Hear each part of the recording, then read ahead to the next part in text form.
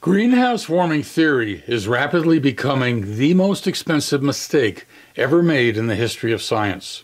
Video 7. Greenhouse warming theory has never been verified by experiment. In 1859, John Tyndall, a prominent Irish physicist, demonstrated in the laboratory that carbon dioxide gas absorbs some infrared energy radiated by Earth. Tyndall and most physicists and climate scientists since have assumed that if a gas absorbs thermal radiation, it must get hotter.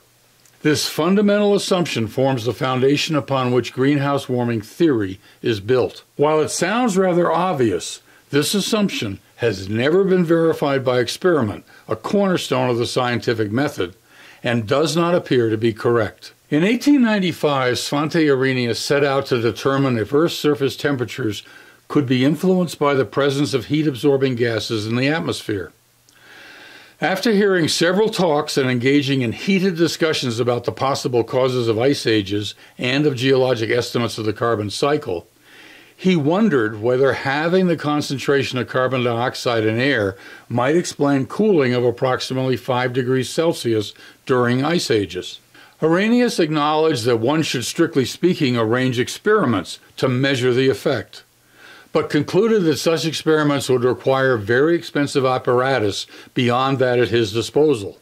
While such equipment would not have been all that expensive, the real issue was that Arrhenius was a physical chemist who relied on the laboratory work of spectral physicists.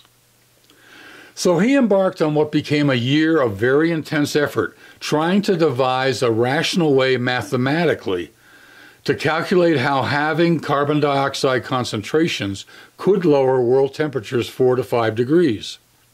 The empirical basis for his model was limited, so that he had to make a whole lot of seemingly reasonable assumptions in order to have the numbers work out to the values that he wanted to calculate. Arrhenius published his estimates in 1896. That paper forms the foundation of greenhouse warming theory. Arrhenius relied in part on measurements by Knut Ångström, a spectral physicist who participated in most of the same discussions of carbon dioxide and ice ages. In 1900, Ångström published 2 experiments concluding that no more than about 16% of Earth's radiation can be absorbed by atmospheric carbon dioxide. And secondly, that the total absorption is very little dependent on changes in the atmospheric carbon dioxide content, as long as it is not smaller than 2/10 of the existing value. Ångström convinced most physicists in 1900 that greenhouse warming theory was not correct. Yet his work has been summarily dismissed ever since by climate scientists. Ångström was the last physicist that I can find in the literature to seriously question the basic physical assumptions underlying greenhouse warming theory.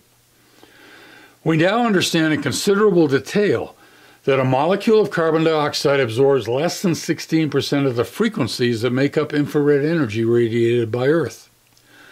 The frequencies and amplitudes radiated by Earth are shown by green in this figure.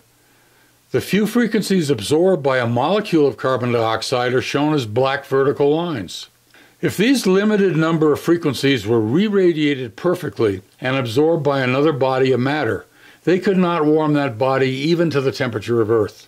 These frequencies are only the resonant frequencies of the bonds holding the molecule together. Thus, the thermal energy is absorbed into the bonds, increasing the bond energy that holds the molecules together, and this does not increase the temperature of a gas. The temperature of a gas is well known to be proportional to the kinetic energy of the gas, which is proportional to the square of the average velocity that all gas molecules are traveling. In 2017, I carried out an experiment showing that air containing more than 23 times the normal concentration of carbon dioxide was not heated any more than air with normal concentration of carbon dioxide. In both cases, each volume of air was absorbing infrared radiation from a black cast iron pot full of water with a temperature slightly warmer than Earth. Since 2015, I have been offering to pay $10,000 for my children's inheritance to the first person who can demonstrate by experiment that warming observed since 1970 could be physically explained by the observed increase in carbon dioxide. No one has shown any interest. Many experiments described on YouTube claim to show heating associated with increasing concentrations of carbon dioxide gas, such as this one by Bill Nye the Science Guy. These experiments typically use heat lamps that are approximately 10 times hotter than Earth. From Planck's law, we can see that these heat lamps are radiating frequencies and amplitudes of oscillation that are much higher than anything radiated by Earth. These experiments are simply not relevant to greenhouse warming theory. To this very day, no one has ever shown by experiment that greenhouse warming theory is physically possible. There are numerous studies that have inferred that doubling the concentration of carbon dioxide would cause a warming of air by 1.5 to 4.5 degrees Celsius. These studies, however, assume that all observed global warming was caused by observed changes in carbon dioxide concentrations. I showed in video 3 that ozone depletion appears to be the major cause of warming from 1975 to 1998.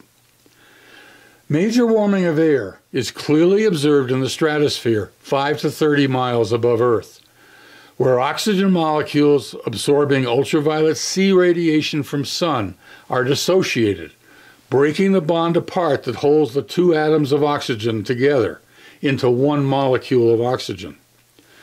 Dissociation causes the two atoms of oxygen to fly apart at high velocities, instantaneously converting all bond energy to kinetic energy that increases air temperature.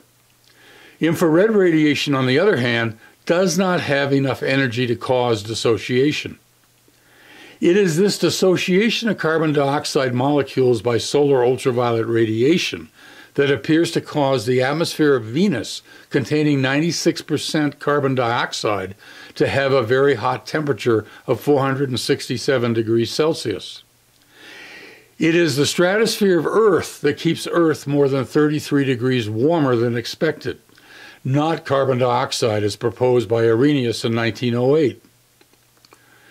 There is now considerable evidence that greenhouse warming theory is not even physically possible, as explained in detail at physically-impossible.com and in video 10. In brief, no body of matter can be warmed by absorbing its own radiation. If that were possible, bodies under the right conditions could spontaneously heat up. We all know that spontaneous heating cannot physically happen. Second, placing a blanket over a body of matter slows the rate of cooling, but cannot physically cause the body to get a higher temperature. Thirdly, the temperature of a body of matter is determined by the temperature of the source of the radiation being absorbed, not by the rate of loss of heat by the matter. This is a little harder to understand, but is explained in detail at physically-impossible.com and in less detail in the next video. Thank you.